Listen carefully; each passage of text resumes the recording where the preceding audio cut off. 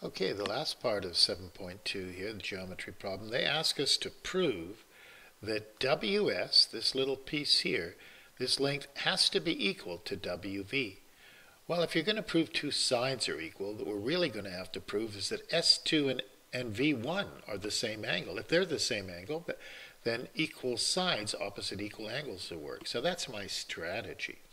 But I'm going to start off. We know what W2 is. We just did it in the last question. How many times did they do that? You use the thing from the last question in the next one. Well, that little W2 is 180 minus 2x.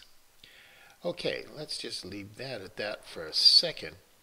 Now, hey, these two angles together here open up to this diameter, to this semicircle. That means that together, angle TSV must be 90 degrees.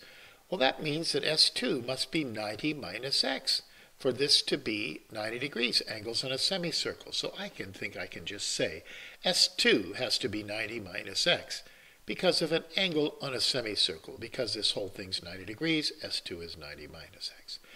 Now we know this W2 is 180 minus 2x. Now we know this angle here is 90 minus x.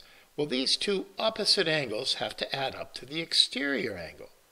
Well, that means if we go 180 minus 2x and we minus the 90 minus x, we're going to end up with another 90 minus x.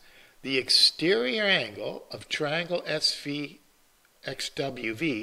makes V1 90 minus x. Well, if these two angles are equal, therefore, WS must be the same length as WV because you've got equal sides opposite these equal angles. And that's the way it works. I didn't have enough space to put in 180 minus 2x here. It would have got kind of cramped, but that's 90 minus x. That's 90 minus x. That's what makes those two sides equal. And there's that question done.